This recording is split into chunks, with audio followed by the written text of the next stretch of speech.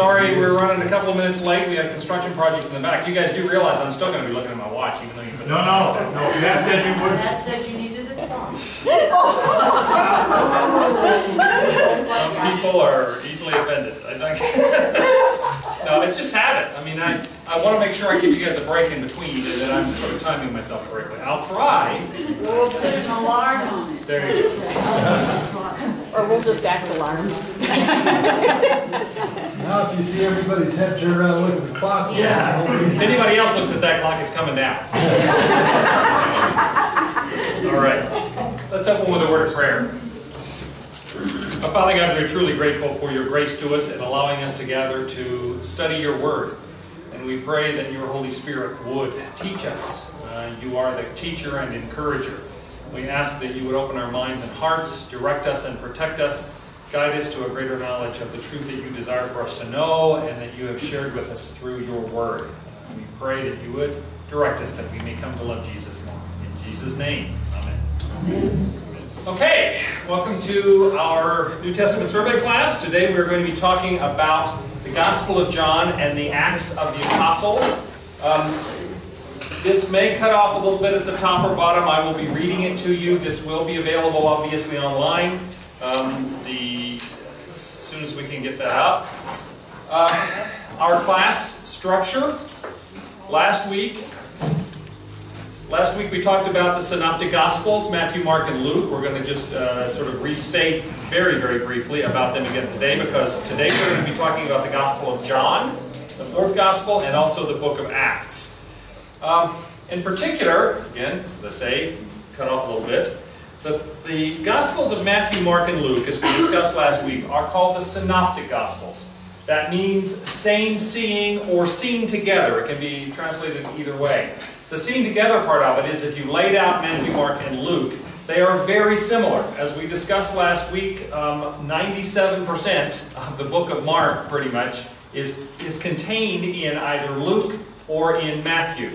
And so they're very similar. They tell much the same stories. There's some discrete content in each of them, but not a lot. They're very similar. They tell a historic kind of view of the life of Jesus with slightly different perspectives. Matthew is very Jewish. He is concerned about sharing the truth of Jesus, the history of Jesus, with the Jewish people. Mark is probably writing to Christians in Rome and is much more Gentile in his approach, in that he explains the Jewish words, he explains the Jewish ceremonies, that sort of thing. Luke, while he was a Gentile himself, a Gentile physician, and the only Gentile writer of any part of the Bible, he is more universal. He's addressing issues that both Jewish Christians and Gentile Christians would probably relate to. Then we come to the Gospel of Mark. What this says, that you may not be able to read at the bottom, is that, John. John presents Jesus as the divine, eternal Son of God, who came to earth in human form. It is the most theological and symbolic of the Gospels.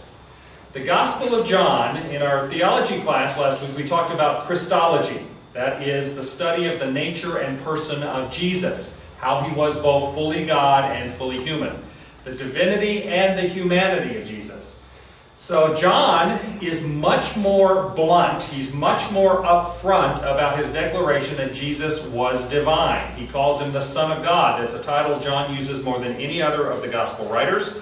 The opening, the prologue of the first chapter of John, and we're going to look at the structure of John shortly, talks about Jesus as the eternal Word, or Logos in the Greek, which means it's not just the spoken word, it is the concept behind. It's the rationality that goes behind meaning. It's a Greek term, and I'll talk about that a little bit, but he says, in the beginning was the Word, which is Jesus. The Word was with God, and the Word was God. And he goes on to say, and the Word became flesh and dwelt among us. So John is much more upfront in his declaration that Jesus is the Son of God and divine. Now I want to start out talking about some of the ways in which John is different from the Synoptic Gospels. We've just said that Matthew, Mark, and Luke are of one type, sort of straightforward historical kind of telling of the story of Jesus.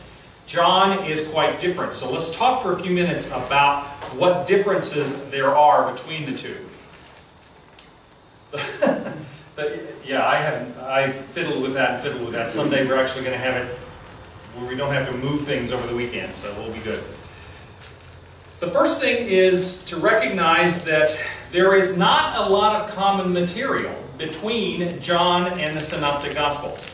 In particular, John omits a lot of the material that are in the Synoptic Gospels, Matthew, Mark, and Luke. For instance, John has no mention of the temptation of Jesus or the transfiguration of Jesus. The Lord's Supper is not talked about. There's no examples of Jesus casting out demons. There is no Sermon on the Mount as there is in Matthew. There is no Lord's Prayer. There are no narrative parables in John's Gospel. None of those things are included. And you go, well, what's left? Isn't that pretty much the whole thing? Well, there are materials in John's Gospel that conversely are not in the Synoptic Gospels. Particularly, John talks a lot more about Jesus' early Galilean ministry. The work that he did in Galilee, around the Sea of Galilee in the north, near his own home, his childhood home of Nazareth. There is a lot more reference to Jesus visiting Jerusalem. So more narrative about being in Galilee and ministering, but also he's got several trips to Jerusalem. The Synoptic Gospels really only talk about one trip to Jerusalem, and that's the one before Jesus' death. Does somebody have a hearing aid that's singing? Just turn it down if that's okay. That's all right. You don't have to take it out just because I can hear it ringing, and I know sometimes if you have a hearing aid, people can't hear that. My father-in-law has that. And one of the things, I mentioned the fact that the Synoptic Gospels are only clear in that they refer to one trip to Jerusalem. Could you swing that around a little bit? I think we're crooked now, and at least we can get it straight. There you go. Some people have said, well, the Synoptic Gospels are only 1 year in Jesus' life, whereas John seems to be 3 years, somewhere between 2.5, and some scholars have said they can pick out what looks like 4 years. John very specifically talks about at least 3 different Passovers occurring during the time in which Jesus was in his ministry. So we believe that John has 3 and almost 4 years worth of ministry. It's not really true that the Synoptic Gospels only suggest Jesus had 1 year of ministry. There are several places in them that they refer to things like sacrifices that could very well mean it was the Passover season, but they don't specifically talk about it being Passover. And so that's one of the ways in which it seems like that's a little different. As I mentioned to you, John has a much higher Christology, meaning he's much more blunt and in your face about the divinity of Jesus. Again, that's not to suggest that the Synoptic Gospels are not clear on the fact that Jesus is the divine Son of God. All of them have those references. They have the confessions, for instance, of Peter. You are the Christ, the Son of the living God. It's in there, but it's not as theological. It's not as... in John, everything is absorbed by this idea of the divinity of Jesus. There's also a slight difference in the Synoptic Gospels and the Gospel of John in that they're all 3 from the third-person point of view. They're all talking about Jesus and they and he and whatnot. But the Synoptics seem to be talking more in present tense, as though they were watching or experiencing or viewing these events right now. John is very clearly talking third-person past tense about things that happened previously. Now, and I'll come back to that. There's also, within John, you say, well, he has all these things he doesn't include, like the Sermon on the Mount and the temptation of Jesus and all of that. The reason why the Gospel of John is as full as it is he focuses a lot on long discourses. Not so much short interactions or proverbial kinds of sayings by Jesus, but long speeches. Things like his discourse with Nicodemus, which takes the whole 3rd chapter, where Jesus says, unless a person is born again, they cannot enter the kingdom of heaven. We have in John 4 a whole chapter's worth of interaction with the Samaritan woman at the well. In John 13 to 17, there's a 4-chapter discourse on the bread of life. So John has these long passages. where he deals either with Jesus' interaction and teaching of individuals or with theological themes. There isn't sort of the one-liner kind of interactions that you get with Jesus and the disciples, for instance, in John. And it's also true that John uses a lot of symbolism and double meaning. Again, we said that it's the most symbolic of the Gospels. He does a lot of referencing his body is equated with the temple, that the water and the Spirit are equated with one another. The idea that he will be lifted up, which means to be crucified, and in being lifted up for crucifixion, he will be exalted. There's a lot of this double meaning kind of thing going on. So let me talk a little bit now, stop me if you have any questions, about the background for John's Gospel. A little bit about who wrote it, when it was written, who it was written to, and in the process I want to come back to how the Gospel of John relates to, in terms of timing and interaction, with the Synoptic Gospels. I think there's a very specific reason why John is different than the Synoptic Gospels, and theologically I believe it's an evangelical reason. But it's the same thing that I'm going to talk about is what's caused a lot of scholars from the end of the 18th century till about 20 years ago to have serious doubts about the Gospel of John, of its reliability, of its historicity, and everything else. Up until the end of the 18th century, there was a fairly universal perspective that the Gospel of John had the best and most complete historical account of the life of Jesus. Partly because he's much more methodical about it. Scholars have gone through and they've said the synoptics sort of jump around. Jesus is here talking, and then all of a sudden he's over here talking, and then he's someplace else, and we don't get a lot of connecting material in terms of his travel and whatnot. The Gospel of John, you can actually, get on a camel and go from point A to point B according to what John says, and the timeline works. There's a clearer sort of geographical and chronological order to the things in John. And so up until, again, the end of the 18th century, there was a fairly universal idea that John was the most accurate and the most complete of the Gospels from a historical point of view. Then, at the end of the 18th century, they started having some questions about the historicity of John. Now you will realize that the end of the 18th century was the time in which liberal theology started taking over. And they started saying, well, all of this stuff about him being God doesn't sound accurate to us. They started having questions, primarily because they didn't agree with the theology of John. And so from around 1800, late 1700, that is the end of the 18th century, until about 20 or 30 years ago, it was common for scholars to say they did not think this was written by John the Apostle. They did not think it was written in the first century. In fact, the Tübingen school, which was one of the most liberal of the German theological schools, said they thought it was written sometime late in the 200s or even in the 300s, which means John couldn't have written it. And they basically dismantled any idea that this was a believable and reliable account of Jesus. And so scholars, for the longest time, were saying, if you want a historical study or a representation of the life of Jesus, you can't look at John. You can't trust John. Just forget John. Well, about 20 years ago, they started discovering some new things, or at least rediscovering some things that they had found earlier, and began to rethink this whole idea about John. One of the things, for instance, that the liberal scholars had said was that John's Gospel reflected Gnostic ideas. You know about Gnosticism? This was, I think we've mentioned it in classes. Gnosticism was this mystery religion idea that's the grandparent of our modern New Age movement. The idea was that Jesus wasn't divine, he wasn't a savior, because you don't need a savior, you just need secret knowledge. That's what gnosis means, is knowledge. And so they had a lot of this, and so Jesus was represented in the Gnostic Christians as being the giver of knowledge, but not the savior, not divine. There are some pieces in John that they thought sound like Gnostic ideas, not in the sense that they don't acknowledge Jesus as divine, but some sort of sayings that sound Gnostic. And so the liberal scholars said he must have come in the 200s when those ideas were really developed. Well, there have been findings since then. For instance, the Dead Sea Scrolls, late 40s, early 50s.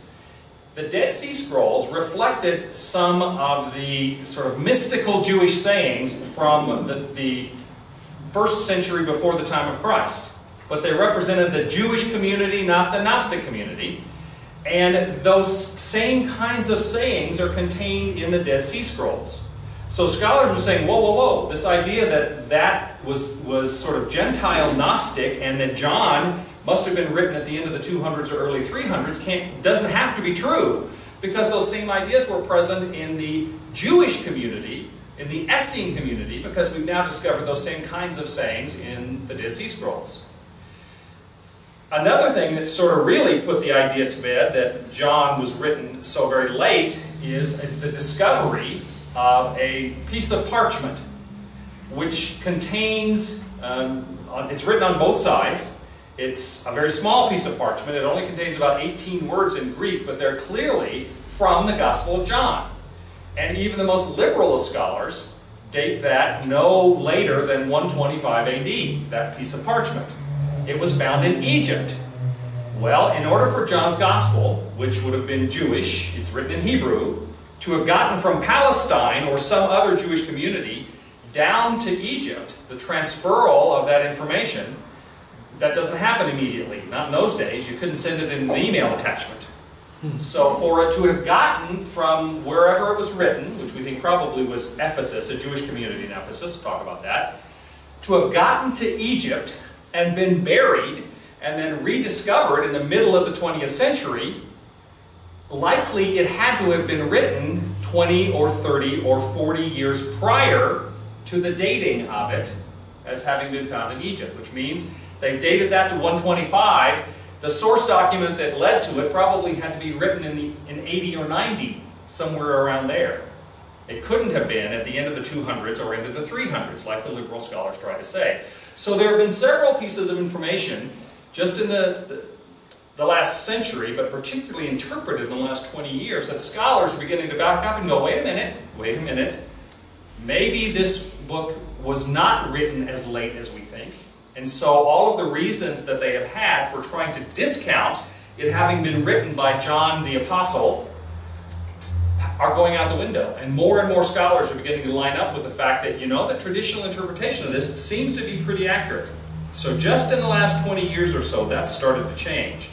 I want to talk to you a little bit now about what we believe about the author and dating and why, now that I've told you that the little of the history of the criticism. The Gospel of John does not say who wrote it. Internal to the document, and whenever we say a document is anonymous in the Bible, it doesn't mean we don't think we know who wrote it. It doesn't say who wrote it. In fact, that was customary in those days. Paul was something of an anomaly in that Paul usually said, Paul, an apostle of Jesus Christ, writing to the church in Galatia, for instance. Most Jewish writers, most writers in the first century wouldn't do that. You didn't put your name in a document. The reason Paul did is because these were letters to specific people, and you do put your name on a letter, but not on, say, a gospel, something that's supposed to be a representation of a general truth for people to consume. We believe that although it doesn't say in the Gospel of John that this is John the Apostle, it does say in several places that this is the disciple whom Jesus loved. The writer in 21st chapter says that this is the disciple whom Jesus loved who witnessed this and is recording it. Well, there are three different places that they refer to the disciple whom Jesus loved in the Gospel of John. One of them, particularly, is at the foot of the cross. When Jesus looks down and says, his mother Mary and the disciple whom he loved, that little description, mother, behold your son, son, behold your mother. The idea that he gave them to care for each other. He told them to take care of each other. His mother Mary and this disciple. That disciple has always been understood to be John. The tradition is unchallenged that John the Apostle took care of Mary through the rest of her life. In fact, that she traveled with him to the city of Ephesus when he moved there, and that she had a house there. So based upon that, the traditional view, which I hold very much to, and the evangelical view, which is gaining more credence now, is that this was written by John, not by somebody else, not by a community of people who were like John and followed John or anything of that sort. what's called the Johannine, that's the word from John. The Johannine scholarship, we believe, is pretty well satisfied. There is a lot of external evidence, meaning other people from the early days of the Christian church attesting to the fact that this was John the Apostle that wrote this. Irenaeus, who was born in AD 115, so he was middle of the 2nd century, he absolutely declares that everyone knew that this gospel was written by John the Apostle, who was the disciple whom Jesus loved. Irenaeus said he got that information from Polycarp, who was the bishop of Smyrna, one of the 7 churches in Revelation. Polycarp was a very old man when he was martyred. Polycarp had known John personally. And there are several different people, Irenaeus, Eusebius, others of the early church fathers, who said Polycarp would tell them stories about when he was a young man and John, the apostle, was an old man, and what he had learned from John, that it was John that inspired him in the faith and was his mentor. And so John told Polycarp, Polycarp shared it with everyone else. This is not like 200 years of mysterious linkages. There's only 3 links in that, from John to Polycarp to the people who were witnesses to Polycarp's testimony that John had written this gospel, as well as 1st, 2nd, and 3rd John, the epistles, and the book of Revelation. Very short time after that, we also have testimony of the apostolic authorship by John of this gospel from Tertullian, from Clement of Alexandria, and from Origen, 3 other of the most famous of the early church fathers. In fact, the testimony of the early church was unanimous until the end of the 18th century that this gospel was written by John, the beloved disciple, John the Apostle. Okay? And I mentioned to you there appears to be internal evidence of that, as well as that being the disciple that Jesus loved. Now, if you study this gospel, and this is important in terms of the authorship, because if this really was John the apostle, the beloved apostle, who was there with Jesus the whole time, and he wrote this, then that makes a huge difference in terms of its credibility, its reliability, and especially so because it is the one that is most adamant and direct about Jesus being the Son of God. So this is important. There's several factors within it which are pretty clear to us that this would have been John the Apostle. First, the author of this gospel is clearly Jewish. He refers to the messianic expectation of the Jews. He has a Jewish attitude toward women, or at least reflects that he understands how the Jews felt toward women. He understands the importance of Jewish schools. He understands and talks about the difference between the Hebrew Jews and the Hellenistic or the Greek Jews, that he would not have been able to observe had he not been inside that community. And he understood completely the hostility and the reasons for the hostility between the Jews and the Samaritans.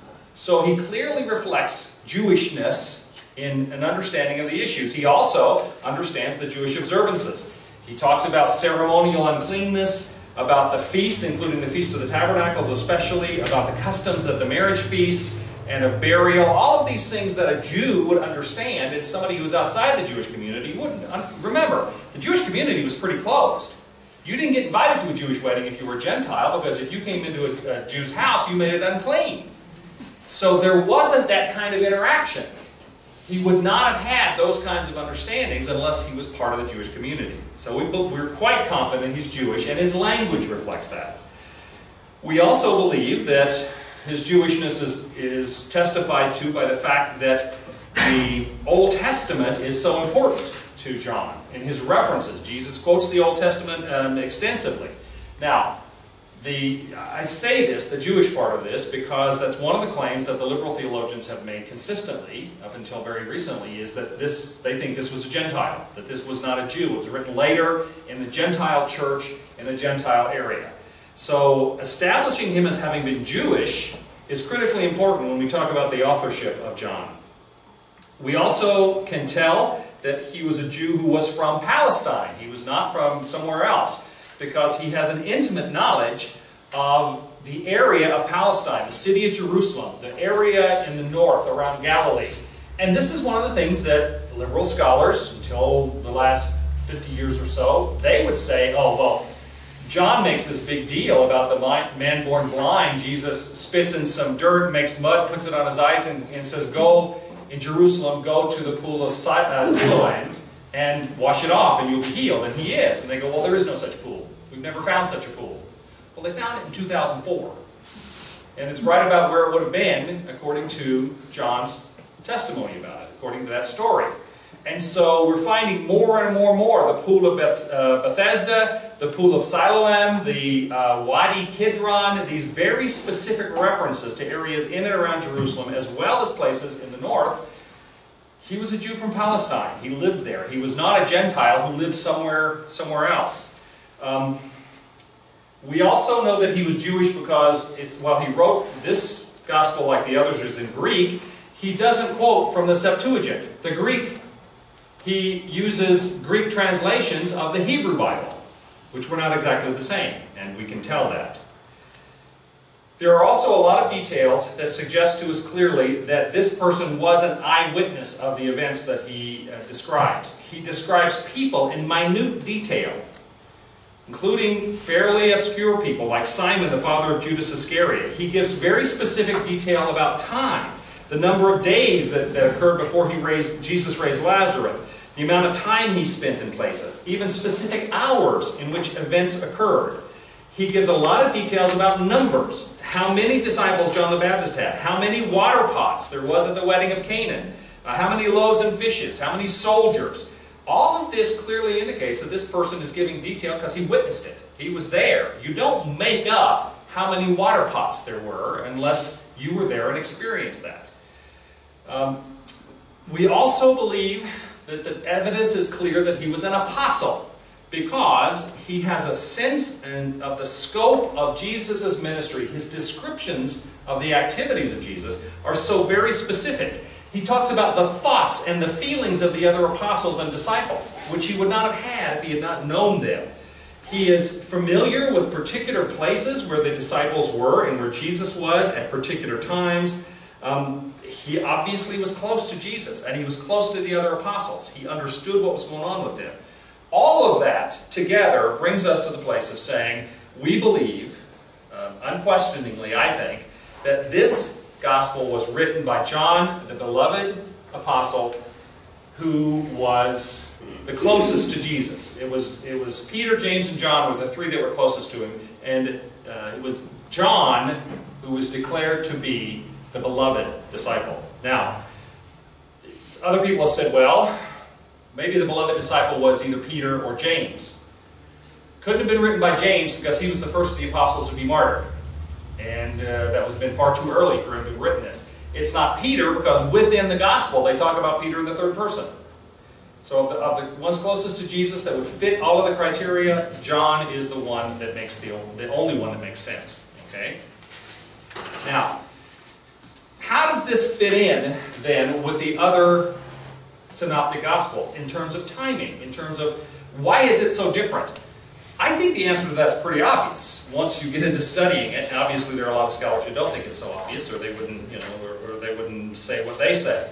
The fact is, John lived longer than any of the other apostles. He was the youngest of the apostolic crew, and he lived longest. In fact, again, from the same people, we have testimony from Polycarp through Irenaeus, and Eusebius, that John lived into the reign of Trajan, the Roman emperor. Well, Trajan took over as Roman emperor in AD 98. John was probably about 16 years old at the time of Jesus. He was a young man, which explains why he could be standing there at the foot of the cross and not be getting in trouble with the Romans, because he was considered to be pretty much still just a boy. But at 16, that means he probably was born sometime around AD 15 or 16, somewhere in there. So if he lived until at least the start of the reign of Trajan the emperor in 98, from AD 15 to AD 98, we're looking at the fact that he lived into his 80s at least, and perhaps even longer. Now, the tradition is that the church leaders in Asia Minor, remember John went to Ephesus, which is in Asia Minor, what we call Turkey. In Ephesus, as an old man, the tradition is that the church leaders asked John to record his experience of Jesus.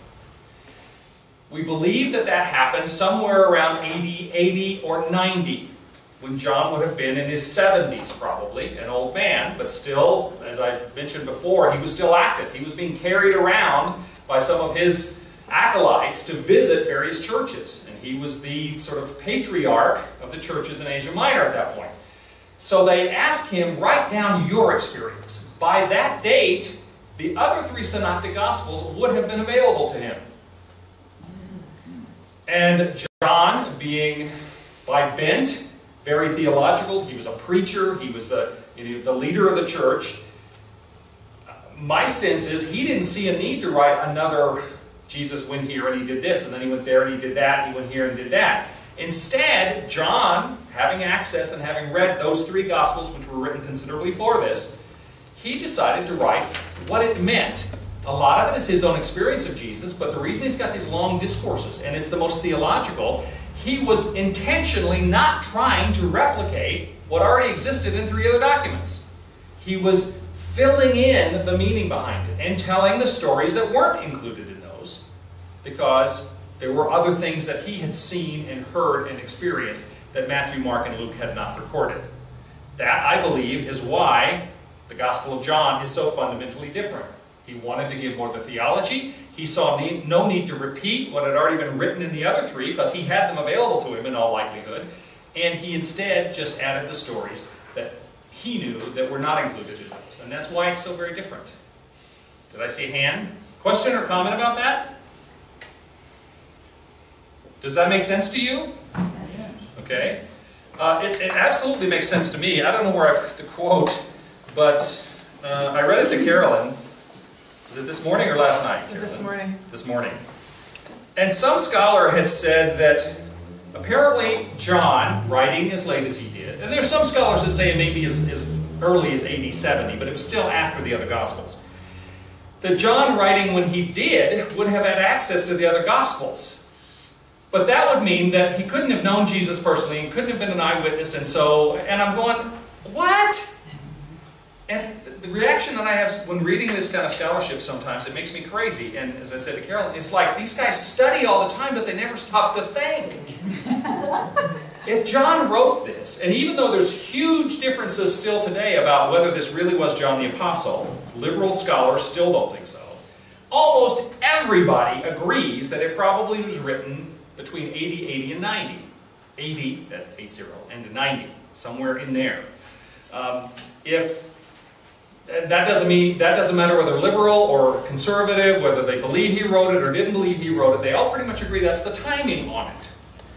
If that's true, and the timing on the other Gospels was earlier, then why do you assume that if he had access to those Gospels, he couldn't have been the person that the tradition says he was, John the Apostle? It just there's no reason to make that jump. Is it because they think that 50 years is just too long? You know, since Jesus' death, that he couldn't possibly have been alive that long? It doesn't. Well, but history, nobody questions that John lived that long. Every testimony is that John lived until at least the end of the 1st century, 98 AD, which is when Trajan takes over. And the most liberal of scholars don't disagree that that's how long John lived and that he was in Ephesus. But then they challenge whether or not he could have written this. Okay? There is some belief that it might have been, there are some scholars who are saying that it may have been as early as AD 70, and there's a reason for that, or right before AD 70, which doesn't, from the point of view of its veracity, doesn't matter. The reason is because in AD 70, Jerusalem was destroyed and the temple was destroyed. So the likelihood is that because John, who talks about Jerusalem and everything else, there is no reference in the Gospel of John to the destruction of the temple or the destruction of Jerusalem, which was the most catastrophic thing you could imagine. Okay, it would be like, for Americans, it would be like Washington, D.C. being completely destroyed, by an enemy who now is squatting there. All right, and you were telling a history of the United States during this time, and you left that out. Okay, it wouldn't happen. So scholars say that either he wrote, say, 20 years later, when the dust had settled and there was no reason to refer to it again because it was just a given, everybody understood it, or he must have written right before that, before it actually happened. I lean toward the fact that it was probably written sometime late 80s, early 90s, somewhere in there, right around AD 90, when John was still alive, when he had access to the other synoptic gospels, and he was recording the experiences he had that were not in those, and then giving a theological understanding to it. Okay? Questions about any of that? Okay. Let me talk a little bit about the content. You'll notice I have up here, the theme is it's the most theological, most clearly evangelistic of the Gospels, emphatically presenting Jesus as God's divine Son and our Savior. Actually, I have it written here. I don't need to crane my neck around if I just find that sheet. The purpose of it is to give both historical and theological support for the divinity of Jesus. And in terms of the breakdown of the book, there are a number of major themes. Let me go to this page to talk about that.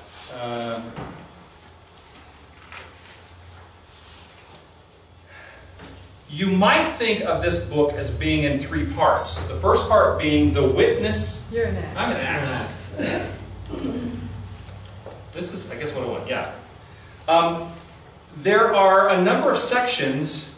The simplest way to think about the book for the Gospel of John is that there's a prologue that gives us an introduction to it. I have this somewhere because I'm looking at it.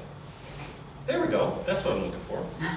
A prologue, which is the part where John says, "In the beginning was the Word, and the Word was with God, and the Word was God."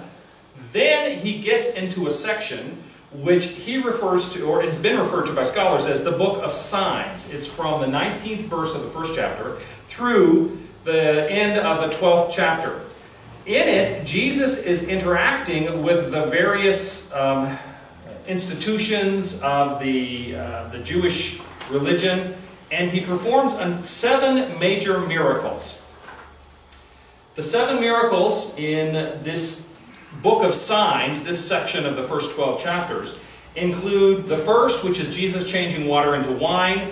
He then heals the official's son. He heals the man at the pool of Bethesda. He feeds the 5,000. He walks on water. He heals the man born blind. And the 7th of the major miracles is raising Lazarus from the dead. And raising someone from the dead is seen as the capper. I mean, that's up until his own resurrection from the dead. Raising Lazarus from the dead was the most significant of the miracles, and he sort of builds up to that. And so during this book of signs, we have Jesus interacting with the Jewish institutions. Particularly, he is at a wedding ceremony in Cana.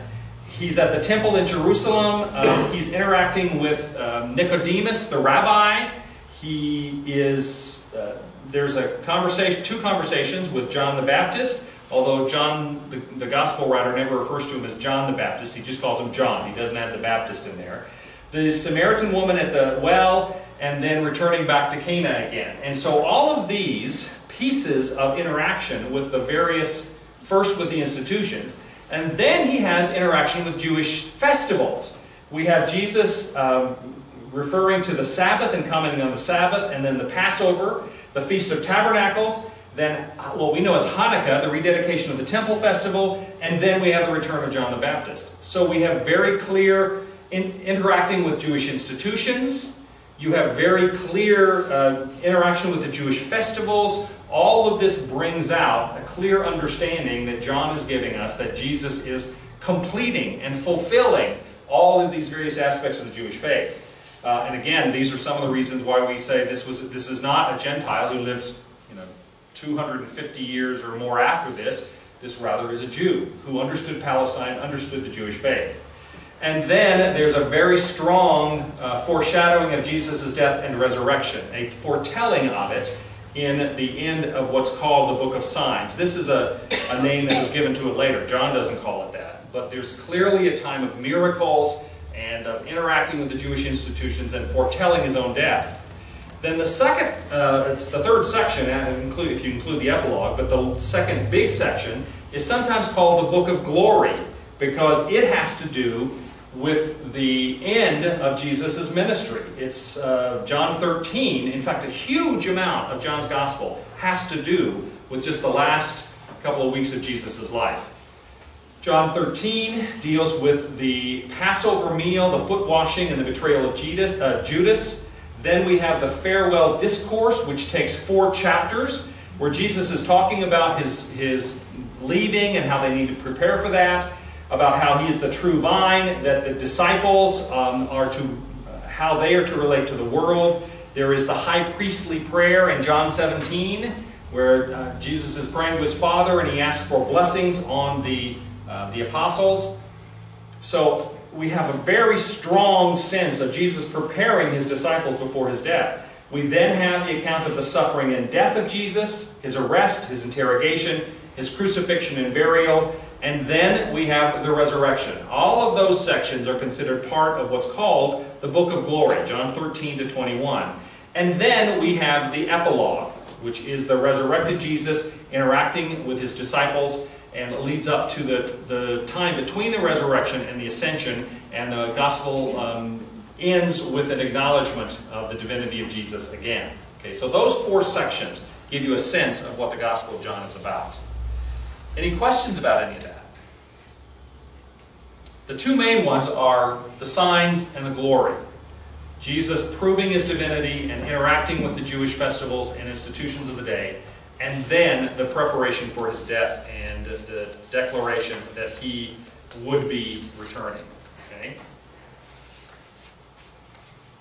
Now I have a couple of passages here that would have to be considered the primary or the most important key verses from the Gospel of John. First from John 1:14. In the beginning was the Word, and the Word was with God, and the Word was God. He was with God in the beginning. You don't get more of a direct Christology than that. Through him all things were made. Without him nothing was made that has been made. In him was life, and that life was the light of men. The light shines in the darkness, but the darkness has not understood it. There came a man who was sent from God. His name was John. This is John the Baptist, not John the writer of this. He came as a witness to testify concerning that light, so that through him all men might believe. He himself was not the light. He came only as a witness to the light. The true light that gives light to every man was coming into the world. He was in the world, and though the world was made through him, the world did not recognize him. It came to that which was his own, but his own did not receive him. That's the Jewish people. Yet to all who received him, those who believed in his name, he gave the right to become children of God, children born not of natural descent, nor of human decision, or a husband's will, but born of God. The Word became flesh and made his dwelling among us. We have seen his glory, the glory of the one and only who came from the Father, full of grace and truth. And then we have at the end, Jesus did many other miraculous signs in the presence of his disciples, which are not recorded in this book. But these are written that you may believe that Jesus is the Christ, the Son of God, and that by believing you may, you might be saved. Okay? You may have life in his name. You may have life in his name. There you go. I didn't remember the exact words, but it's that, so that you can be saved. Okay? You can have life. So this start and end, both are declarations of the divinity of Jesus, that he is the Son of God. Okay? That was the whole focus. That is the key to understanding what the Gospel of John is all about. Questions about the Gospel of John? I know I gave you a lot of technical detail in there, but it's important for us to have a sense of what scholars, both conservative scholars and liberal scholars, say about books like the Gospel of John, because you're going to be reading about this, and you're going to read somebody saying, oh, well, nobody really believes that anymore. Yes, actually they do. Okay? There was a long period of time in which there were very few people who defended the traditional understanding that this is written by John the Apostle, that this is someone who witnessed and experienced himself the miraculous life and sacrifice, death and resurrection and ascension of Jesus, and that he perhaps was the closest of all of Jesus' friends and followers. And so what we have here is the most complete picture of the divine presence of Jesus, the Son of God. Scholars who want to just throw that away, you have to have some understanding of why it is that we don't accept that we think there is veracity to it. And as I say, in the last 20 years, more and more is being written and done. More and more scholars are coming along and saying, no, we think this this really was written by John, like everybody said. I had one. My notes are all mixed up here. Who did this?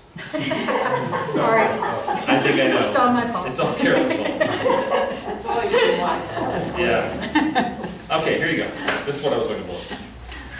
One scholar has said, this is D.A. Carson, who wrote a book called The Authorship of the Fourth Gospel, the Gospel according to John. He said, denying Johannine authorship, again, that means that John the Apostle wrote it, requires virtual dismissal of all the external evidence. That means from Polycarp's testimony to Irenaeus and Eusebius and others for 1,800 years. You have to just throw all that away if you want to say this wasn't John that wrote this. This is particularly regrettable. Most scholars of antiquity, were they assessing the authorship of some other document, could not so easily set aside the evidence that is so plentiful, consistent, and plainly tied to the sources as is the external evidence that supports Johannine authorship. And another writer just recently, 2009, so 4 years ago, Craig Bloomberg, who wrote the Gospel of John in Jesus and the Gospels, wrote, all of this evidence adds up to strong circumstantial indication that equates the beloved disciple with the Apostle John. So more and more scholars are beginning to say now, this was John. This was John the Apostle, and therefore the most intimate probably of all the Gospel writers. Bob? Who gave the name to the book? The naming occurred, for most of these books, came in the 2nd and 3rd century. This stuff was all sort of nailed down. By 180, a bishop of the church declared that these 4 Gospels were the 4 testimonies. And then later on, a lot was written about them being representing the 4 corners of the earth and the 4 winds and all kinds of stuff. But usually it was the name that was given just sort of started being used by the local church because of the tradition. Again, Matthew, Mark, Luke, and John, the tradition on all 4 of those go back very, very early to the 2nd century at the latest. Now, this one going back to the 1st century. In fact, that passage, that piece of parchment that I mentioned, that's dated at 125, that is the oldest extant document we have of the New Testament. Right? Meaning, we've got other copies that come later, but that's the oldest piece we have. So as far back in that case as the end of the 1st century, early 2nd century, they were beginning to refer to this as the Gospel of John because that's what the tradition was, and they had to call it something. The Old Testament, the names of the Old Testament come from the first Hebrew words in the Old Testament. Genesis, or origins, that's the first word in the book of Genesis. Okay? And so they would take the first word and that became the name of the book. In this case, they based it upon either who the author was, traditionally, and they assigned that very early, or in the case of like Paul's letters, who they were being written to. The letter to the Galatians. This is the gospel according to John. And so it was just an accrual of tradition, but a tradition that goes back very, very far. Are there questions about this? All right, let's take a break for 10 minutes. We'll start back at 2 o'clock, and we will talk about the Acts of the Apostles. All right, let's continue now discussing the Acts of the Apostles, which is the official name. We usually just call it Acts or the Book of Acts, but it's technically called the Acts of the Apostles. Bob, you had asked the question as to when did this stuff get named this. Well, it started being called the Acts of the Apostles in the 2nd century. Irenaeus, the same guy that we talked about earlier, who testified to the Johannine authorship of the Gospel of John, is the one who started referring to this as the Acts of the Apostles. There have been some people who have claimed over the years it should better be called the Acts of the Holy Spirit, but Acts of the Apostles it is. That is the historic name for it. There is a traditional type of literature, Greek literature, called Acts, which were acts of great people, particularly or even of gods. And so Acts was a genre of literature. And so this testimony to the miraculous way in which God worked through the apostles, the Holy Spirit worked through the early leaders in establishing and growing the church, is what the book of Acts is all about. Let's talk a little bit again about the authorship, and then we'll get into some of the content. Traditionally, this book is understood to be authored by Luke the evangelist. Somebody asked me at the break, why do we have to put credence in all of these liberal scholars? We don't. I want to make sure you all are clear on that. I'm not telling you about some of the liberal interpretations of this stuff because we somehow give that credence or we put any weight on that. But the fact is, between late 1700s and mid-20th century, for about 150 or 60 years in there, liberal scholars were the only ones who were working on this stuff. I mean, the liberal ideas had taken over so much. It's only been in the last 50 to 60 years that more conservative scholarship has taken hold, mostly, that we've taken it seriously and said, look, we don't have to just kowtow to a much more liberal interpretation that basically rips any divine inspiration or any sense in which this is a canon given by God out of it. And so the reason we recognize what the liberal scholars have said is because that was so dominant for so long, and it's still so common that if we don't know some of what they said, we don't know how to respond to that. How many college students go off to college, and because they have never been introduced to some of these kinds of ideas, their faith gets blown away because they have no way to respond to it. They're completely surprised by it. Part of our job is not to be surprised by it. And so 2 Peter says, be always prepared to give an explanation for the hope that is in you, but to do so with gentleness and kindness. If we're going to give an explanation for the hope that is in us, we have to know the arguments. I used to do debate. And in debate, one of the most important things you can do is figure out what the other side is going to argue so that you know how to respond to it. That's why we look at some of the dominant liberal ideas, so we know how to respond to it. Okay? Bless you. So the tradition of the writer of the book of Acts being Luke, that is the same Luke, who was the Gentile physician, the companion of Paul, who wrote the Gospel of Luke, this goes back to the very early church fathers. Luke is an individual who's introduced to us, particularly referred to in Colossians in the 4th chapter. Paul identifies Luke as one of his most important companions. He identifies him as a Gentile as well. Because we believe that Luke wrote this as a second book, we know that he was a companion of Paul's because in the 16th chapter of Luke, the pronouns change. If you were in our Bible study when we went through the Luke, we talked about that. Up until the 16th chapter, the writer of Acts, we believe to be Luke, says they and he. Well, starting in the 16th chapter, when they crossed over from Asia Minor into Macedonia, basically from Asia into Europe, he starts saying we. And so we know that was the point at which the writer, which we believe is Luke, the physician, started traveling with Paul and became a companion of his. And there was a period of time when apparently Luke was not with him after the first captivity, Paul's first captivity in Rome, but later on they joined back up again together, and tradition has it that Luke was with him right up until the time of his death. So, again, no tradition up until recent liberal scholarship suggests anything other than that this is the Luke which was introduced to us in Colossians. He's mentioned in other places in the writing of Paul. Now, there's also a very clear connection in terms of literary style and content between the Gospel of Luke and the book of Acts. Both of them start with a dedication, for instance, in the prologue that identifies that they are writing this for the purpose of Theophilus. Literally means the lover of God. And that this person is given by name. Now, in the old days, when somebody would write, they would have a patron. Somebody would support them. And they would write, they would dedicate the things that they wrote or the pieces they created. Michelangelo had patrons to support his painting and, various things. In those days, if Luke is a physician, physicians were not wealthy back then. In fact, physicians often were slaves. And frequently they also were barbers. You know that for some strange reason. The early surgeons were always barbers. It's like, okay, take a little off the side, my appendix is bothering me. So Luke would not have been wealthy. He probably had a patron. It may have been Theophilus. In the start of the Gospel of Luke and in the prologue of the book of Acts, he says the same. He introduces it in basically the same way. The start of the book of Acts is this: in my former book, that is the Gospel of Luke, Theophilus, he names him, I wrote about all that Jesus began to do and teach until the day he was taken up into heaven, after giving instructions through the Holy Spirit to the apostles he had chosen.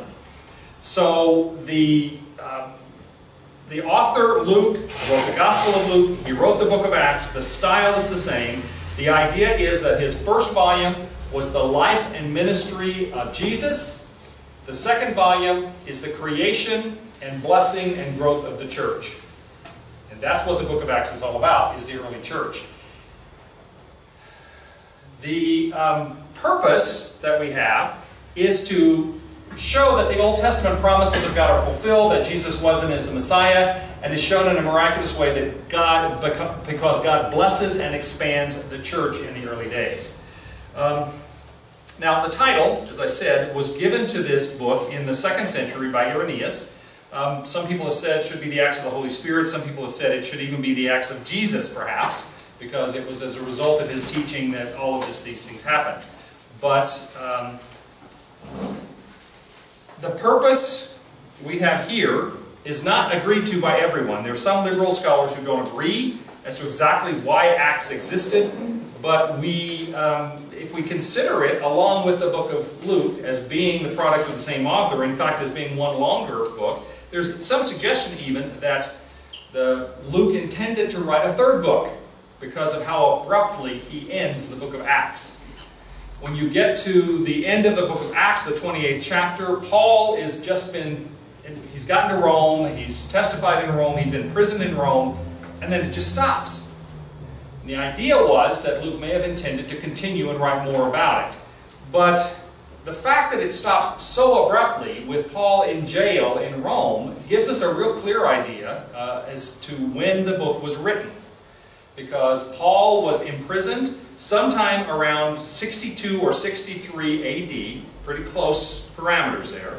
And we believe, because of the fact that it ends abruptly, that the book was written right at that time. It doesn't tell us what Paul did after that. It doesn't, but it just goes that far. So we believe this book was written sometime AD 62, 63, maybe as early as 61. But that was when this book was written. Now, that's important because we can identify fairly specifically that date. If we then back up from there, knowing that the Gospel of Luke was written before this book was written, and this book was finished in AD 61 to 63, that means that the Gospel of Luke had to be written sometime earlier than that, not in the middle of the 2nd century, like the liberal scholars used to try to say. That doesn't work because we can pinpoint when Paul was imprisoned and then work back from there. This book, there's two ideas as to where it was written.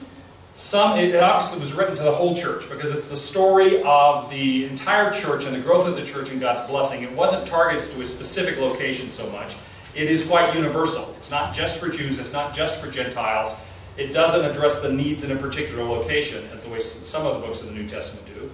This book, some scholars say that it was written in Rome because that's where it ends, with Paul in Rome. And Luke accompanied him, apparently, because when he's on board the ship going to Rome and they have the shipwreck and all of that, again, the pronouns are all we. And so we have a sense that Luke was with Paul during that whole arduous trip and the danger of death at shipwreck and all kinds of things. Because it ends there, some people have said it was written in Rome. There are others who have suggested that it might have been written in Asia Minor, particularly, again, Ephesus. You begin to get a sense of how important Ephesus was in New Testament times. John was there, John the Apostle was there, Mary the mother of Jesus was there, Timothy was there, that he was the pastor of the church that Paul had planted there. Paul visited there. Paul spent more time in Ephesus at one stretch than any other place he went.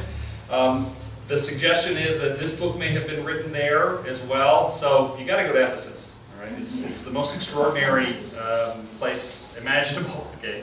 But the reason that some people have thought that it might have been written in Ephesus is because there's a very high degree of concern in the Gospel, or in the book of Acts, about what's happening in Ephesus. And not only Ephesus, but in Asia Minor, talking about the churches of Asia Minor.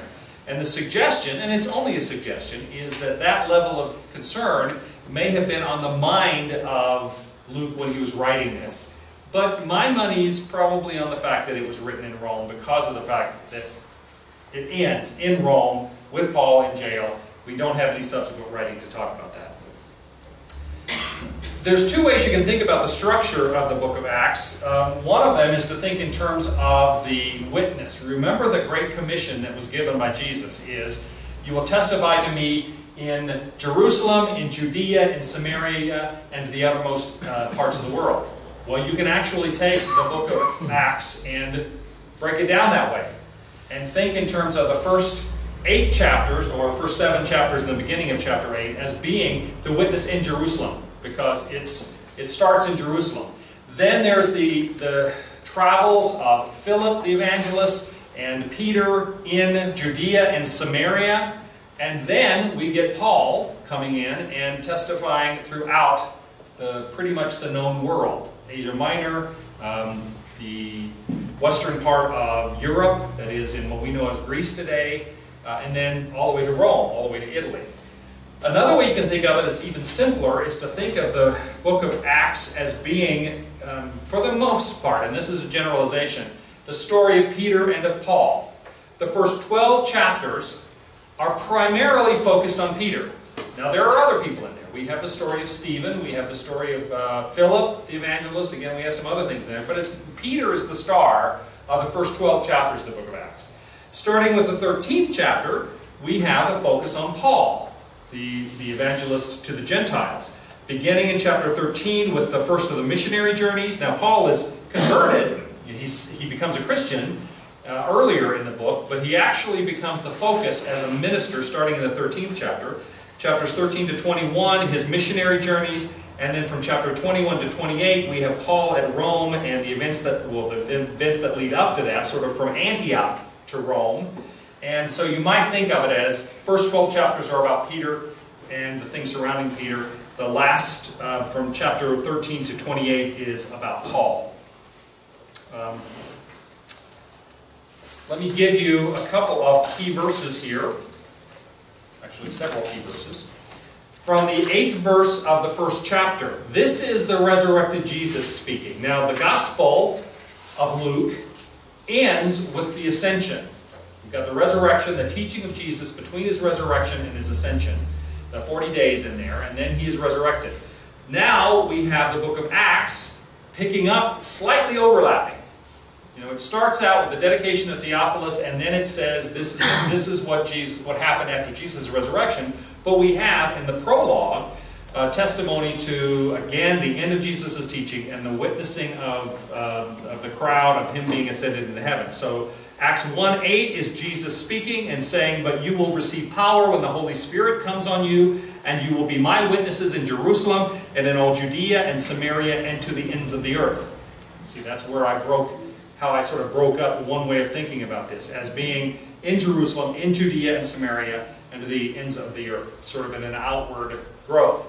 It's interesting that the Gospel of Luke starts globally. It starts by talking about who the Roman emperor was. Okay, in the days of, and the survey was held and all of that. And then it sort of begins to focus in, until finally it ends in Jerusalem. Then the same writer, Luke, with the book of Acts, there's a chiasm here, or a sort of reversing, which starts in Jerusalem, and then Judea, and then Samaria, and then the othermost parts of the earth. So these two books by Luke sort of reverse each other, from the broadest general global idea down to just Jerusalem at the time of the death of Jesus, and then Acts from Jerusalem expanding outward until it's the whole known world. Another key verse would be from Acts 2. Men of Israel, listen to this. This is the second chapter of Acts is the birth of the church, because that is when the Holy Spirit, which Jesus had promised in verse 8 there, when the Holy Spirit came upon the disciples, the apostles and other disciples, who were gathered in Jerusalem, and they were empowered by the Holy Spirit, which was testified to by the sound of wind, of like tongues of fire, and the speaking in tongues. The reason why speaking in tongues is quite often, there are several places, this one being the primary one, where speaking in tongues is the sign of the Holy Spirit coming upon them, is because speaking in tongues is the most visible and obvious of the gifts of the Spirit. Some denominations, I believe, have made the mistake of thinking that if you're filled with the Holy Spirit, you have to speak in tongues. Paul, I believe, is very clear that that's not true. He says, do all prophesy? Do all interpret? Do all speak in tongues? The questions are clearly, the answer to them is no. The Holy Spirit gives gifts individually. Speaking in tongues just happens to be the one that is most visible and obvious, that you can't really deny because it's kind of strange. And so when God the Holy Spirit wants to make sure that everybody around knows that He's there, He doesn't give somebody the gift of teaching necessarily, because that could just be somebody who's a good teacher, or the gift of administration, or the gift of hospitality. The gift of tongues is such an obvious and noticeable and undeniable kind of evidence of the Holy Spirit that when He wants to make sure that everybody around knows that the Holy Spirit is present, speaking in tongues is the gift that is evident. Okay? So, second chapter of Acts, they've spoken in tongues. We have the first great sermon of Peter, which led to thousands believing in Jesus. And it started, "Men of Israel, listen to this. Jesus of Nazareth was a man accredited to you by God by miracles, wonders, and signs, which God did among you through Him. And you yourselves, as you yourselves know, this man was handed over to you by God's set purpose and foreknowledge." Notice that God knew what He was doing in this. "And you, with the help of wicked men, put Him to death by nailing Him to the cross. But God raised Him from the dead, freeing Him from the agony of death, because it was impossible for death to keep its hold on Him. God has raised this Jesus to life, and we are all witnesses of the fact. Exalted to the right hand of God, He has received from the Father the promised Holy Spirit, and has poured out what you now see and hear. Therefore, let all Israel be assured of this: God has made this Jesus, whom you crucified, both Lord and Christ." Remember, Christ means Messiah. It means anointed one, the Holy One of Israel. This was when the church was born. And this was the first, only the first of Peter's great sermons. He preaches again later after the Sanhedrin tries to suppress him. And 2,000 more people come to believe in Jesus. So throughout the first 12 chapters, mostly in Jerusalem and just beginning to go out from there into Judea and Samaria, which was north, we have mostly Peter. We also have John evident in the ministries here. We have Philip, as I said, and some others who are preaching and ministering as they go around. Philip the evangelist who met with the Ethiopian eunuch. So that's the start of this. Another passage from Acts 2. "When the people heard this," this is a continuation actually, "they were cut to the heart and said to Peter and the other apostles, 'Brothers, what shall we do?' Peter replied, 'Repent and be baptized, every one of you, in the name of Jesus Christ for the forgiveness of your sins, and you will receive the gift of the Holy Spirit. The promise is for you and your children, and for all who are far off, for all whom the Lord our God will call.' With many other words he warned them, and he pleaded with them, 'Save yourselves from this corrupt generation.' Those who accepted his message were baptized, and about 3,000 were added to their number that day." That's where the church is born. "They devoted themselves to the apostles' teaching and to the fellowship, to the breaking of bread and to prayer. Everyone was filled with awe, and many wonders and miraculous signs were done by the apostles. All the believers were together and had everything in common. Selling their possessions and goods, they gave to anyone as he had need. Every day they continued to meet together in the temple courts. They broke bread in their homes and ate together with glad and sincere hearts, praising God and enjoying the favor of all people, and the Lord added to their number daily those who were being saved." This is when the church started. Okay? So from as I mentioned, the initial prologue, the church names Matthias to replace Judas, so that they have the 12, and they move on from there to the second chapter, where is what this happens. Rich? You have a question? Okay. Now, yes, Mary.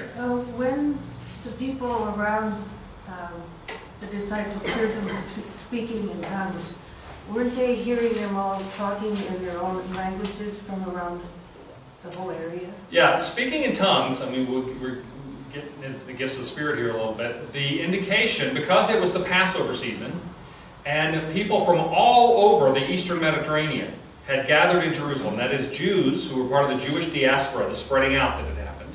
You will remember from our history classes, from the Babylonian exile, when the Jews were taken out of the Holy Land and ended up, many of them stayed in Babylon, many of them traveled other places. That was one of the great diasporas, or spreading out.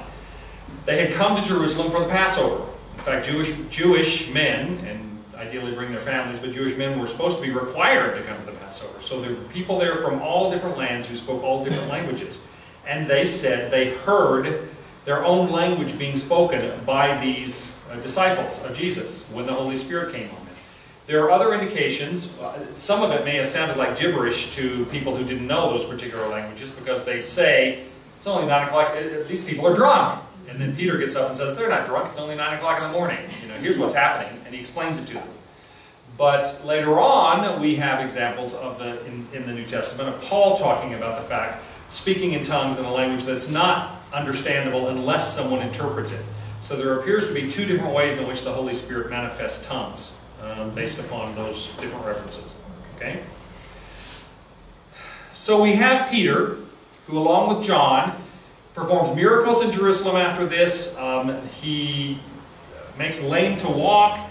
They do healings. They cast out evil spirits. They even raise the dead. And because of that and the testimony that's occurring, thousands of people convert to Christianity and are baptized. And it's interesting that this is a place where it says that men and women were coming to faith. It's the first time that, certainly in the history of the Jewish people, that women were acknowledged as being able to make their own decision about this kind of stuff. You know, it's very important. Jesus was the great equalizer between men and women. He spoke to women in public. He honored women in terms of respect for them. Mary and Martha, and the Samaritan woman at the well, and etc. Peter, likewise, there was an openness, and then Paul comes along, and despite the fact Paul has gotten a bad rap, Paul was a great advocate for women in ministry. Okay? He recognized women as having the gift of prophecy, which he said was the highest of all spiritual gifts. He identified women as being co-laborers in the ministry. So one of the things that we see in the early church, which unfortunately the apostolic fathers lost, women took a secondary role again after the apostolic age when we got to the early church fathers. Origen finally ruled that yes, women had a soul and could be saved. Wow. Carolyn? Luke in particular seems to have an affinity for women. He mentions some a lot of things. He does. In fact, there's several major themes which are present in the Gospel of Luke, also are present in the book of Acts, which are sort of unique kind of marks, which is one of the things I said, that there's a consistent style. The universality of Christianity, that it is both for Jews and for Gentiles, is something that is both in Luke's Gospel and it's in the book of Acts. One of the major events early on in the history of the church was the Jerusalem Council in Acts 15. What was happening is Paul, after he is saved, he goes up to Antioch with Barnabas. They preach the gospel, and Gentiles get saved. Gentiles get saved. And so the next thing that happens is some of the Jewish Christians, remember all of the first Christians were all Jewish. Some of the Jewish Christians say that for a Gentile to be a follower of Jesus, they have to obey the Jewish law. They have to get circumcised. They have to obey the kosher laws of eating, etc., etc. Particularly the circumcision thing. And they have to obey the Sabbath laws. So Paul is one of the ones who says, why? We're not under the law anymore. And a lot of Paul's theology of the change from the old law, the law of Moses, to the law of love, which Jesus represented, was based upon that conflict. The fact that there was an issue of, do Gentiles have to become Jews in order to be saved? Well, finally that issue was brought back to Jerusalem, to the Jerusalem Council, which was the board of elders for the church at that point. That was the session, if you will. The head of the Jerusalem Council was James, the brother of Jesus, who wrote the Epistle of James. Well, they come down, and the Judaizers, they were called, meaning they wanted everybody to become Jewish. If they were Gentile, they wanted to become Jewish in order to be saved. The Judaizers make their argument as to why these Gentiles had to be circumcised to be Christians. Paul makes his argument, and it's interesting that at one point, later in Acts, we find out that later Peter actually gets convinced wrongly about this, and Paul has to go back to Jerusalem and smack Peter around and straighten him out. Okay? Even Peter got this wrong under pressure. the decision of the Jerusalem Council under James, and that's in Acts 15, it's a major turning point, for the church. Almost every chapter in Acts has some major aspect of the establishment and growth of the church. But the Jerusalem Council declares in Acts 15, under James, that no, a Gentile does not have to be circumcised or obey the law in order to become a Christian. They do say to those Gentiles who are becoming Christians, there are a few things that we think you need to be careful about. Don't eat food sacrificed to idols, and several other things. Not because that was necessary to be saved, but because those were the things that Jews had the most problem with Gentiles about. And it was so that their witness would be acceptable. If a Gentile had said they believed in Jesus, and the Jews saw them doing things like eating food sacrificed to idols, or eating meat with blood still in it. Actually, the text says eating meat taken from a living animal is what it says, because apparently they used to do that. They said, don't do those things, because if you do, you'll blow your witness. The Jews, if they see you doing that, they will reject Jesus, the Jesus whom you serve. So don't do those things. So it was an issue of witness, not of getting saved. But that Acts 15 is a huge turning point in terms of, we should all be grateful for, or we wouldn't be part of the faith. Okay, that was what made it possible for Gentiles. So the universality of the Christian faith is a major theme, both in the Gospel of Luke and in his book of Acts. Also, a huge emphasis on the Holy Spirit, a huge emphasis on the oppressed and the persecuted and caring for them, a major emphasis in both the Gospel of Luke and the book of Acts on prayer as a major motif. And the book of Acts especially contains a number of these huge speeches, like what we refer to here. There are 24 extended speeches or sermons in the book of Acts. Peter, most often, and Paul, but you also have Philip. You have the wonderful testimony of Stephen right before his martyrdom in the book of Acts. So there was a big emphasis on those things. But you do see very clear similarities between what Luke wrote in his gospel and what he wrote in the book of Acts as part of the early church in terms of major themes. Now, as I said, Peter is in the first 12 chapters primarily, and then sort of recedes into the background somewhat, and the focus turns to Paul and his ministry in the 13th chapter. Paul, of course, had been Saul of Tarsus. Tarsus was a town in Cilicia, which was a province, a Roman province. If you picture the Mediterranean Sea, right? And Palestine is right here. I should have a map for you. Cilicia was just on the north side where the coastline of the Mediterranean Sea turns west. Picture that? Cilicia was just above that. So Tarsus, the town that Paul came from, was not too far away from Antioch, which is why Antioch, as the place where the first Gentile church really got planted, that was a major site for Paul because it wasn't too far away from his hometown. And that's where Barnabas and he did a lot of their ministry. It was sort of a base of operations for them as they went out from there. But Saul, the story I mentioned about Stephen's martyrdom, Saul had been, as he said, a Jew of Jews, of the tribe of Benjamin, circumcised on the 8th day. He was a young Turk leader amongst the Jewish people. It's a strange word to use for it, I guess, young Turk. But you know the expression, young Turk. He was the up-and-comer in terms of a strict Pharisaical follower of the law, so much so that the Sanhedrin commissioned him, as this energetic, righteous young Jewish man, to persecute and to prosecute as well these followers of this new sect, Christianity. And so Paul is present at the stoning of Stephen, and it's said that in their rabid enthusiasm to stone Stephen, they all took off their cloaks and left them with Saul. And he witnessed the stoning of Stephen. Immediately after that, he gets up, gets on his donkey, heads off toward the Damascus, because he had heard that some of the Jews who were following Jesus, when the persecution started, they'd run off to Damascus. So he went to try to arrest them. On the road, we have the experience, of course, of Saul hearing a voice from heaven, bright light that blinds him, knocks him off of his ride. He hears a voice saying, Saul, Saul, why do you persecute me? And Saul calls him Lord, says, Lord, who are you? And he has a vision of the risen Christ.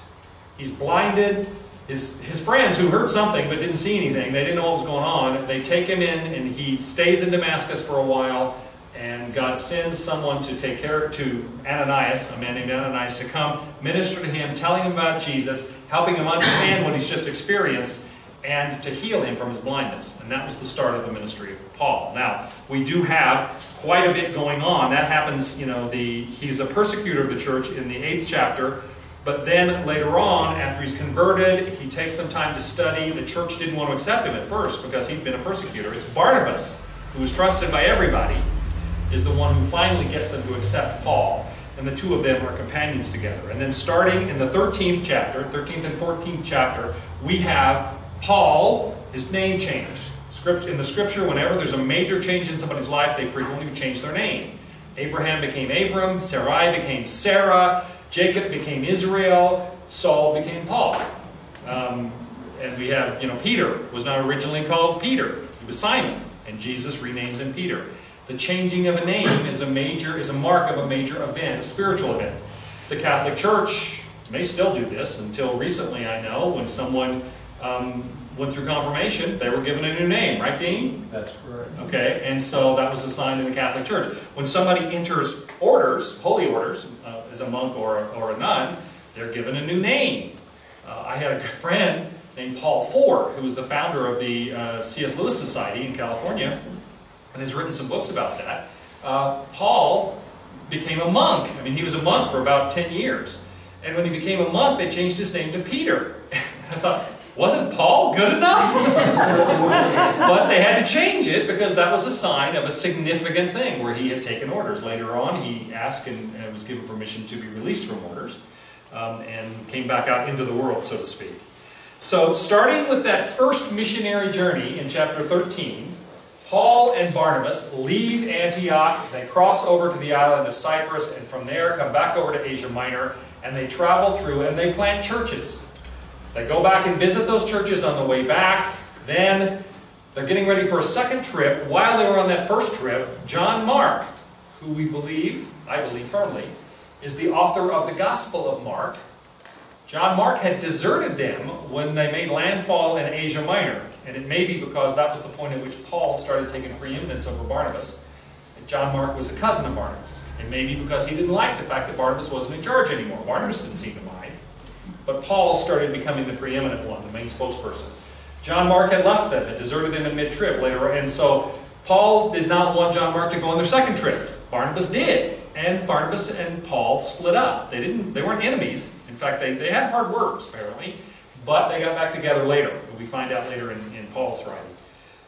So Paul and Barnabas went to Cyprus again. Paul and Barnabas and John Mark went to Cyprus again. Paul went overland to visit churches in Asia Minor.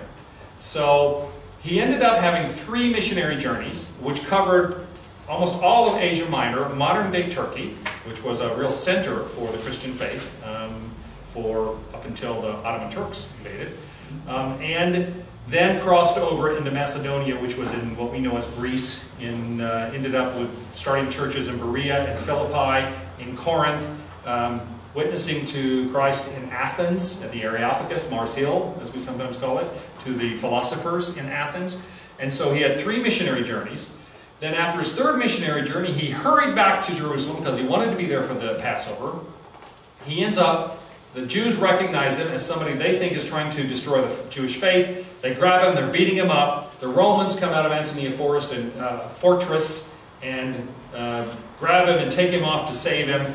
He ends up being tried before the Sanhedrin. Later on is taken to Caesarea, which is the center for the Roman guards, the Roman army in that area. Is tried there before the governor, is held there for 2 years until a new governor comes along, and then he appeals to Rome, which was his right as a Roman citizen, and that leads to his 4th major trip, which is the trip that takes him to Rome. The book of Acts ends after that Roman trip, while Paul is in jail. But tradition, we don't have any other writings about it, but strong tradition is that Paul was not executed at that time when he was imprisoned in Rome, but in fact that he went on to be released from prison and to have another missionary trip that took him as far as Spain, because he had declared his intention to go to Spain. Some tradition has him going as far as Great Britain. which was part of the Roman Empire, and so therefore was feasible. And then coming back again, he later was arrested again, and it's believed that sometime around AD 69, so that would be about 6 years or so after the arrest, his imprisonment in Rome, that is at the end of the book of Acts, that it was about 5 or 6 years later that he was arrested, and this time he was executed. Okay? Pastor, Yes? there are some other witnesses of this time of Paul. I don't know if it was the book of Josephus or there were some other writings. Suetonius, yes? It spoke of Paul and spoke of, some of the things were very in general, but they were witnesses of Right. his You got me a little bit because I can't think of references to Paul. There are references to Christ. right. They refer to him as Christus.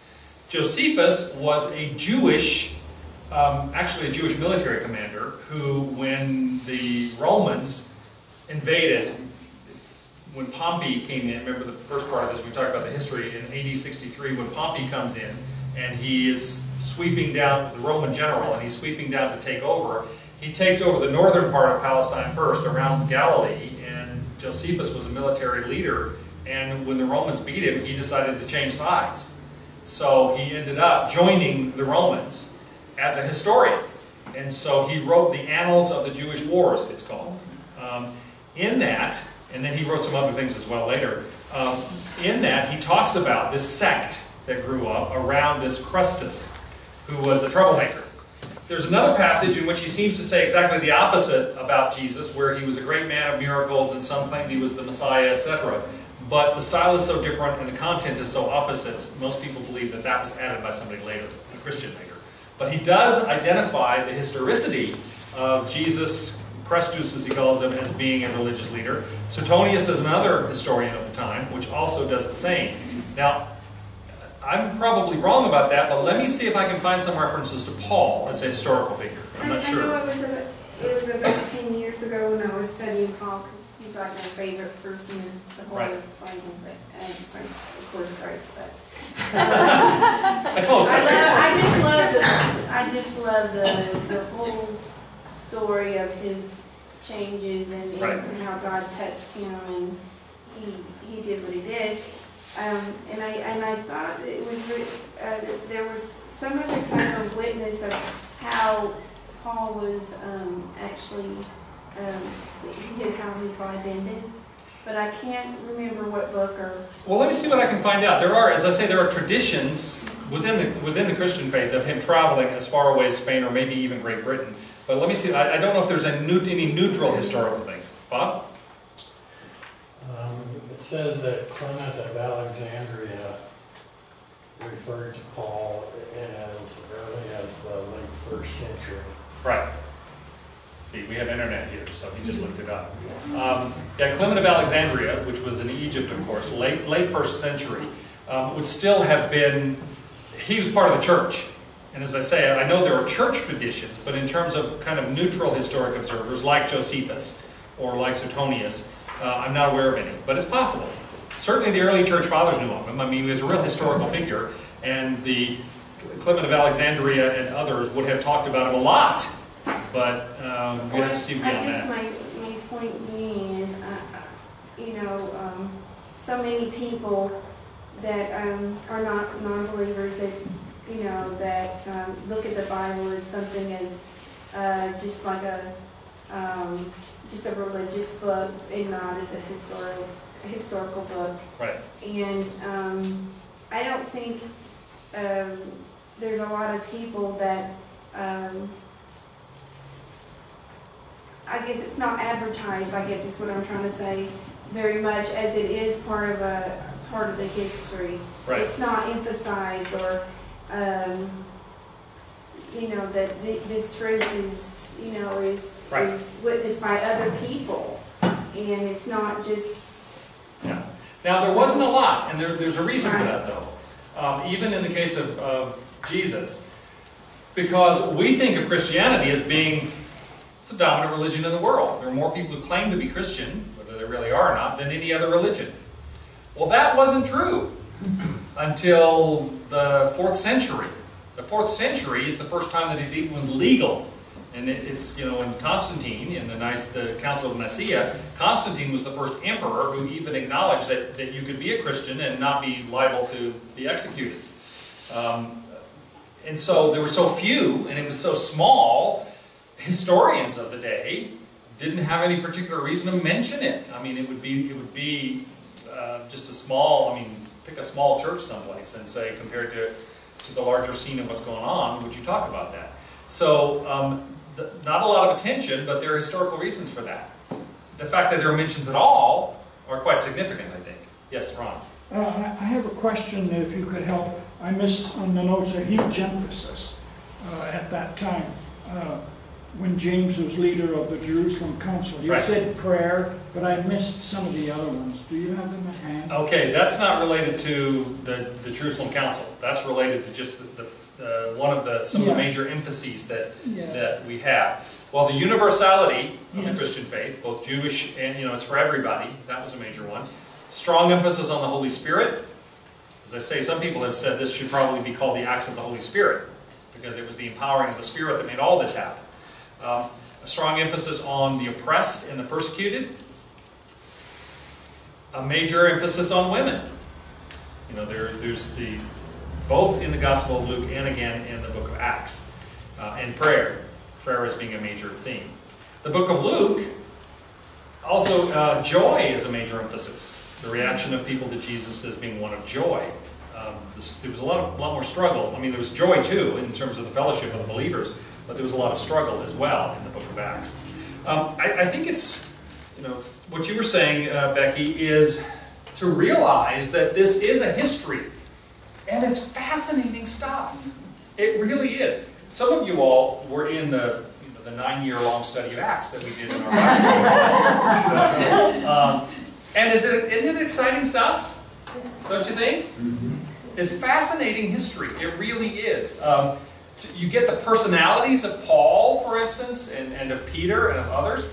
Paul, this guy who get right in your face, you know, right there, time to time, but then apparently was really a likable guy, because we have cases like the Roman centurion who was responsible for him when he was being taken back to Rome, refused to kill him, for instance, when they were shipwrecked, and you weren't allowed to let prisoners escape. You had to kill them if they were in danger of escaping, and the soldiers underneath the centurion said, "Looks like we're going to crash here, should we kill the prisoners?" And he went, "No," because he liked Paul. So Paul had a way of, even though he was real abrupt about some stuff, and could even get, you know, hot about things, was very strong personality. I mean, he was a type A, let's face it. Still, he engendered affection from people and a compassionate response to people, from people. And so, yeah, it's a fascinating character study through, and not just Paul, but all the others as well. You know, there's some interesting characters in there. And it is history. And we have to remember that. And interesting history at that. Okay? I want to go through very quickly and just give you, and I'm not going to spend a lot of time on these things, but I want you to see this because this is going to be available later today on the website. Sorry it hasn't been yet. Been kind of a busy week. The book of Acts starts with, as I said, the witness in Jerusalem, with the initial giving of the Holy Spirit. The power of the church is established. And we have the initial going up to Pentecost and Peter's sermon. We then have the progress of the church growing with the healing of Peter and John, healings done by Peter and John. The Sanhedrin opposing, the Sanhedrin being the chief council of the Jewish faith, opposing Peter and telling him not to preach, which leads to another massive sermon. A lot more people become saved. And the number of events like Ananias and Sapphira who claim to be believers and try to lie about money and end up stricken dead by the Holy Spirit. So don't lie about money. Persecution begins. Stephen is martyred in the 6th and 7th chapter, the wonderful sermon of Stephen, who goes all the way back to the early history of the Old Testament, in order to lay the foundation of the truth of Jesus Christ as the fulfillment of the Jewish expectation. You get Saul persecuting the church. You get the witness of Philip in the 8th chapter, who is one of the evangelists. He was one of the first. Stephen and Philip are two of the deacons that were assigned, literally, to wait tables, it said. That there were a lot of people in need, and the apostles said, we have too much to do to try to preach and teach. We don't have time to wait tables too. So deacons were appointed. All of the deacons, interestingly enough, had Greek names. Because one of the problems was that the Hebrew widows and orphans were, the Greek widows and orphans were saying that the church is only really taking care of the Hebrew widows and orphans. And this was that conflict between the Hellenized Jews who spoke Greek and the Hebrew Jews who didn't think Greek was good. And that was one sign of the conflict. And so they named deacons, all of whom had Greek names, so that they would take care of the Greek widows and orphans as well. One of them was Philip, one of them was Stephen. Those are the only two of those deacons that we really know very much about after that. The conversion of Saul, how he is converted and blinded, filled with the Spirit, and begins to preach. And then the witness of Peter comes in for a little while, and then the witness of the early church at Antioch. We do have a testimony about the persecution of Herod in the 12th chapter. And then we go to the missionary journeys, where the ends of the earth start. And again, if you look at the witness in Jerusalem, and then the witness in Judea and Samaria, and then witness to the ends of the earth, beginning with the missionary journeys of Paul and Barnabas. And it's interesting, as I said, that it started out talking about Barnabas and Paul. And during that first missionary journey, fairly early on, it started being Paul and Barnabas. Because the Holy Spirit anointed Paul in such a powerful way to preach and teach and evangelize, and that he ended up becoming more prominent, even though Barnabas had been earlier. And again, Barnabas does not indicate any problem with that. The only problem he and Paul had is that Paul didn't want to take Barnabas' cousin John Mark with him on the second trip, and Barnabas did. So we have ministry at a number of different churches, first on the island of Cyprus, then Antioch, Iconium, Lystra. Then the Jerusalem Council happens in there after the first missionary journey in the 15th chapter. Then you get the second missionary journey, which goes overland. You'll see contention over John Mark there in chapter 15. Then Paul goes overland to Derbe and Lystra again, and then to Troas, which is on the coast of Asia Minor, and he gets a vision of a man in Macedonia calling them to come over and help in Europe. So they cross over by boat. Philippi is one of the first churches planted, is the first church planted in in Europe.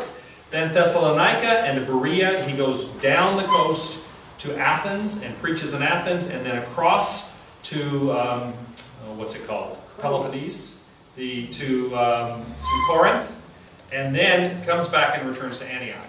Then the third missionary journey, where he travels to Galatia and Phrygia, then Ephesus, where he spends 3 years, the longest time Paul spent in any one place, then crosses over to Greece again, Macedonia, to Troas, and then he comes back. He's in a hurry to get back to Jerusalem before the Passover. He lands in Tyre. He is arrested, he's beaten up in Jerusalem, and then arrested to protect him. He ends up getting taken to Caesarea. There is a prediction by Agabus, a Christian prophet, that he's going to be persecuted. After his witness in Jerusalem, he's taken to Caesarea. From Caesarea, he's taken to Rome, and Acts ends in the 28th chapter with Paul in jail in Rome. And that trip, you'll notice the trip to Rome is from the 21st to the 28th chapter. Whole lot of stuff goes on in there. Very exciting, very scary stuff. It's great to read about. I'm glad I wasn't there. Because it was a pretty rough trip. And Paul told them it was going to be bad. He said, you guys, you need to sit out the winter. And they decided to try to get to Rome anyway, and they ended up being shipwrecked. Okay. Questions about the book of Acts, or for that matter, the book of John. I could have done Luke and Acts together, but I think it was important that we did the Synoptic Gospels separate from John, because they are so different, rather than... it's interesting that there are a couple of ancient New Testament collections that put the Gospels in a different order. There's at least one that puts John first, because it was the most theological and John was so respected. There are some that do Matthew, Mark, John, Luke, Acts, because of the fact that Luke wrote both Luke and Acts.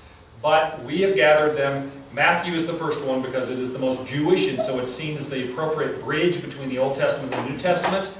Mark is next because it's seen as the testimony of Peter through John Mark. Luke, third, as the Gentile, the one who wasn't actually there firsthand, or that he collected his from different places. And then John, because it stands apart as being unique amongst all the Gospels. Questions or comments about any of that? Mary? Just a comment that there's so much detail in Acts that makes it so real. Like Eutychus falling out of the third-story window. Exactly. You can't make stuff up like that. Yeah, Eutychus, and the great part is, and one of the signs of truth, you're exactly right, Mary, one of the signs, the marks that this stuff is true, is that they don't go to great pains to make the heroes look good. There are places in which the heroes, particularly in the Gospels, the disciples and the apostles, look kind of dorky. And again, if they were trying to sell a bill of goods, you wouldn't be doing that. When Peter is kind of dumb and he doesn't know what to say, and so he just mouths off some nonsense, and and Luke, in capturing it, said Peter didn't know what to say. Sort of trying to excuse it, like, well, he's doing the best he can, but he's kind of a dork at that point in time. The same thing is stories like Paul comes back and he's preaching, and he's preaching, and he's preaching, and he's preaching all night long. And everybody's gathered around the front of this house listening to him preach, and this young man, Eutychus, is sitting in the third-story window, and Paul puts him to sleep. And he falls asleep and falls out and dies. And Paul has to raise him from the dead. Well, saying that the Apostle Paul was preaching and this guy fell asleep because it was so long and so dry or whatever, you wouldn't tell that kind of story if you were trying to sell a bill of goods. You wouldn't make Peter look dumb sometimes. You wouldn't have James and John trying to get preeminence over the other disciples, and their mother coming along to try to make it happen. Okay? Why would you do that if you were trying to make up stories in order to get somebody to buy your version of it? It has the ring of truth, very simply. And it's fascinating stuff, all of this detail. When you get into the 5 or 6 chapters of Paul's travel to Rome, they tell you how they set the sails. They tell you what direction the wind was blowing. And, you can practically hear the creaking of the timbers, on board this boat as you're reading this stuff. It's really fascinating and very detailed. It is history, and it's interesting. And it is also God's Word to us. So, it's got a lot going for it. Okay. Becky. I also read about, when Paul was writing about women in the church, and they were having these struggles about what women should do, and blah, blah, blah. That it wasn't just with them. It was all the regions and all levels of society for having the same, they were at that time having same questions. I don't think that was the only time in history they had trouble with women, but... I know what I'm saying.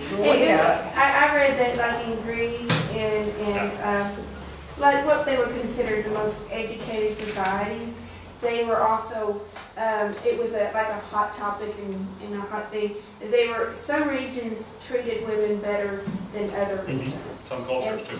Yeah, and so they were all struggling, not just the church. It was it was just, everywhere. Right, I've talked about this before, but earlier I said that Paul was a great liberator of women.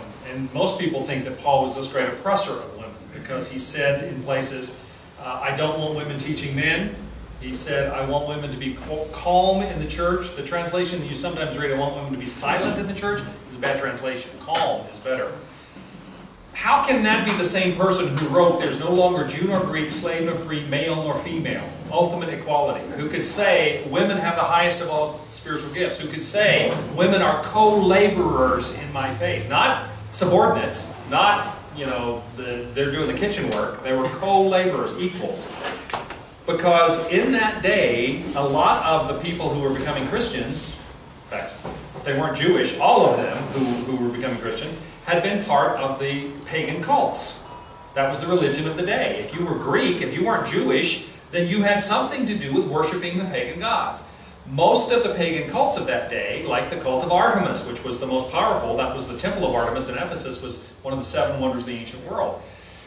Those pagan cults primarily had women priestesses or virgins, that is temple prostitutes, but they weren't, they were powerful. They were women of significance.